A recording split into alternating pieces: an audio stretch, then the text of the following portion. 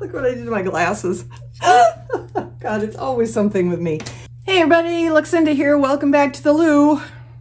We are doing what I promised in the last video, which is working with the skins from that pour we did over the vase and onto the canvas. In a future video, I'm not sure exactly when, but the vase will dry. It needs a few weeks. This paint pour is from a week ago. These are the skins and they're still really tacky underneath, so the vase will need a long time to dry. So in a future video, we will be resining that and you'll see how much the resin makes the whole thing pop even more. But that's for the future. We are going to work with the skins today as promised to do some jewelry making. So these are the paint pours we just did in the last video, and then I have some older ones I thought we could use. These are from paint pours I did probably more than a year ago. They do get much more leathery as they dry, but they're still pliable, they're still usable, and this one is, I couldn't begin to tell you which video any of these are from, but they're all beautiful, which is why I saved them. I'm going to show you how we turn these very, very easily into jewelry. I have my little basket of supplies here that I use. I started off using Aleene's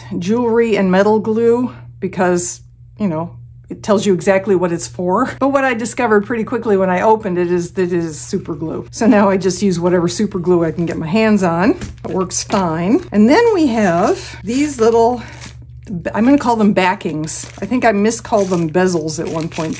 They're backings, and they come in many, many, many different shapes and sizes. We have big rectangles, we have little rectangles, we have some pretty hearts, and what else do I have here? Some squares. We have them in sort of a brass look, and we have them in the silver look. Here are the silver squares. And yeah, they're all beautiful. Now these are some pieces I already did. I can probably find these videos because I think I did them all at once. Aren't that pretty? If you want to see how I made these, which will be the same thing we're going to do today, but if you want to see how these exact pieces were made, I will link to this video or these videos below. There may be two videos. I don't remember. It was quite a while ago. We're going to start by using the other half of the backings, which are the cabochons, the glass pieces. These are basically glass blobs. You can make them with resin, clear epoxy resin. I've seen people do it. I've chosen to go the easy route and buy them pre-made. These are glass, therefore, because they're easier, I think, to be manufactured. Glass cabochon. And we have the squares and we have ovals. We have the small rectangles and the large rectangles and the hearts. What you do is you get your skin that you want to take part of. You pick a cabochon and basically you just put it on here and you move it around. The domed feature of the glass brings out slight magnification, the pattern of the skin underneath, and you find a place that you think would look really pretty, and then we glue it down there. I mean, it's really simple.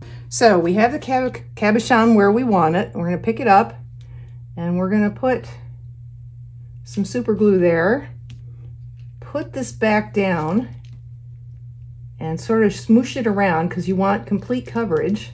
I don't know if these are really showing up very well on camera. I will get better shots of them for you.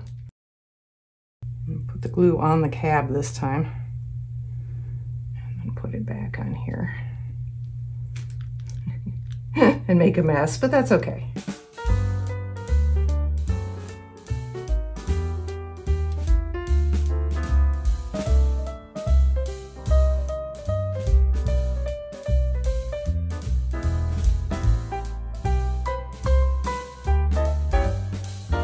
All right, so we're gonna put this one off to the side and we're gonna pull these blue ones back because I think they're ready to go. And we're basically just gonna cut around the cab, the glass. We're gonna cut out our piece of jewelry.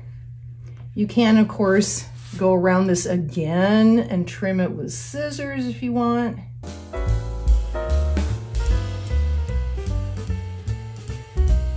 Like that, pry it up off the oh dear, oh dear, oh dear. No, no. Ah! Yay! Okay, where'd you go?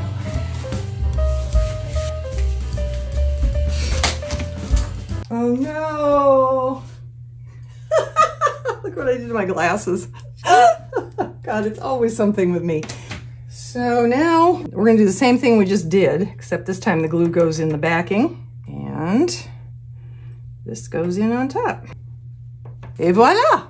My friend Eleanor lent me, well, she didn't lend me, she gave me some ribbon to use when I made these previous ones, and this red ribbon went well with this beautiful red paint pour skin. We're just doing the actual pendant piece, obviously, this time around. This is the perfect sort of thing to take to a craft show, you know, a craft fair type situation. If you have a booth and you want to offer things other than, say, resin tumblers or candles or whatever your main thing is, you can have a whole collection, especially if you do paint pouring, of these beautiful, really easy to make pieces of unique jewelry.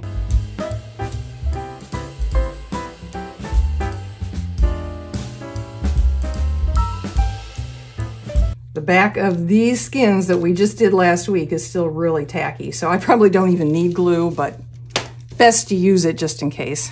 We've just made two beautiful pendants that nobody else in the world will ever have. They are unique.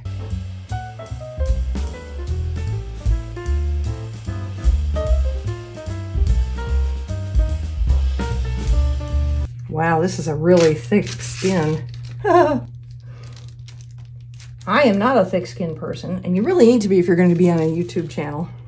You really need thick skin.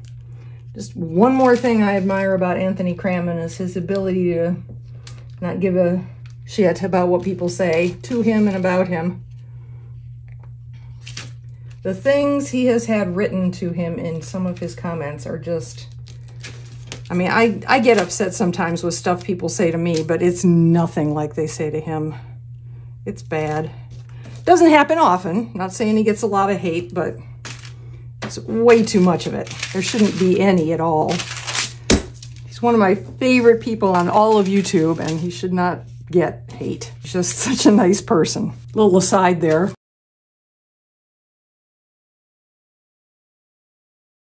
Okay, so I need a square and I need a small rectangle. I will put the supplier of all of these, they come together, so you get a backing and the matching cabochons, which makes perfect sense. You can buy them separately if you happen to end up with a whole bunch of backings and for some reason you've used up all your cabochons or you lost them or something. So you don't have to buy sets. I think I'm gonna go with the antique brass look.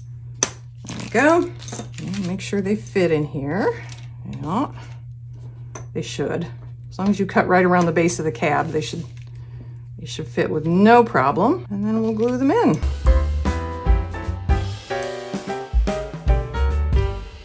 And get you a close-up, and we're gonna have a sunny day tomorrow, so I'll take these outside. These are previous examples. That was a paint pour I did where I added glitter on top of the painting, which is why this has a special sparkle to it. I think this looks more like a fire opal as a result. Stay tuned because we're gonna do the big, hopefully nice sunny sunshine shot of these. Stay safe, everyone. I will see you on November 18th. Otherwise, look for another community post if I say I can't do it on the 18th. I may put it off another week. I won't know till I get there. I'll see you in the next video, whenever that is. Don't go away.